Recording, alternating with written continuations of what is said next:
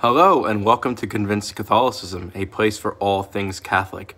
This is my icon corner, and it's not really a corner, it's actually a cove in my house. It came with the house, and I thought this has to be an icon corner.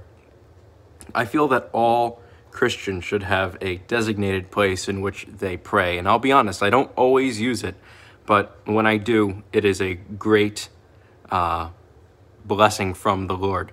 Obviously at the top I have Christ crucified, and then I have Jesus and the Virgin Mary, and then my patron saint Anthony, and then I have a few other saints that mean something to me in one way or another.